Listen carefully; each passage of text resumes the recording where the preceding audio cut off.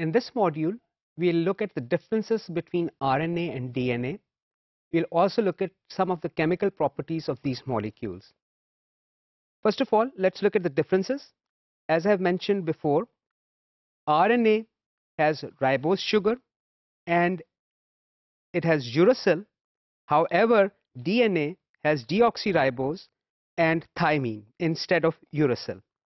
Now let's look at some of the chemical properties of these molecules. As I've mentioned in previous module that these molecules are polymers which are held together by phosphodiester bond.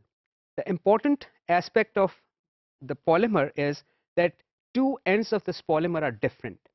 One end is called the 3' end and the other one is called the 5' end. They have different properties and I will highlight those. Here, for example, we have an RNA molecule. It has 3' end over here because the 3' end basically means the carbon atom which has a free hydroxyl group. Here we have the 5' end in this RNA molecule. This carbon here is the 5' carbon. It is attached to a phosphate group.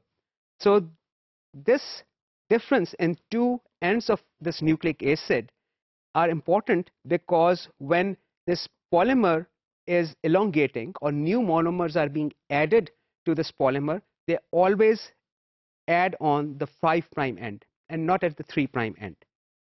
Also, you will notice that these two ends, they're different in this RNA molecule here. And if we draw a line between 5' end and 3' end and put an arrow on it, we basically get some sort of polarity in this molecule. It is important to note this here because when we go to DNA, DNA is not single-stranded. It has two strands. RNA is single-stranded, which we have seen here. The two DNA strands run anti-parallel. What do I mean by that? If one strand is in direction 5' to 3' direction, the other one will be 3' to 5' direction.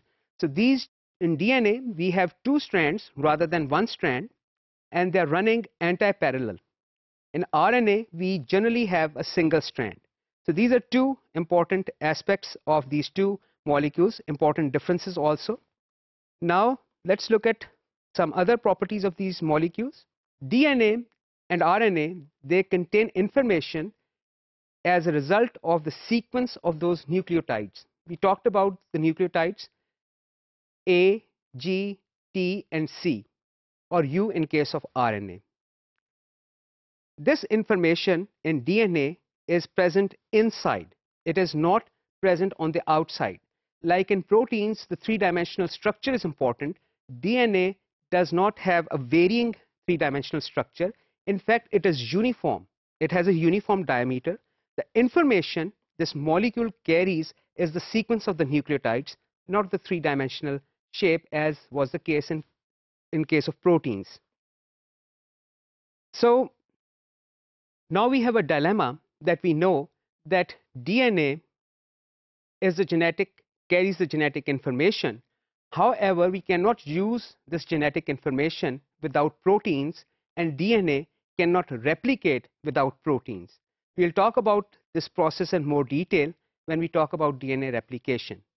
But the dilemma here is what came first in evolution. If the DNA came first, it would not be able to replicate itself, or it will not be able to do any functional work without the presence of proteins. Proteins, on the other hand, need something to code for them, and DNA codes for proteins. So what came first?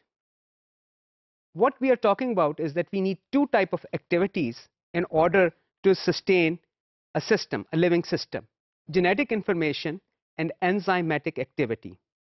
There is another molecule that can perform both these functions. That molecule is the RNA molecule. RNA molecule, as we saw, is a single-stranded entity. It can fold on itself and it can form complex three-dimensional structures. Also, it is made up of nucleotide polymers. Nucleotides, it's a polymer of nucleotides.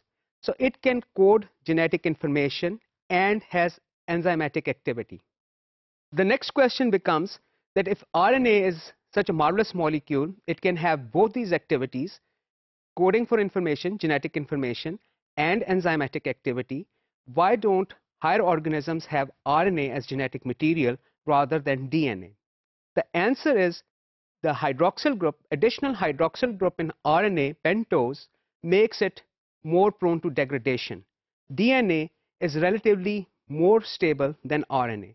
That is why DNA was the preferred choice during the course of evolution as a molecule which would carry hereditary information.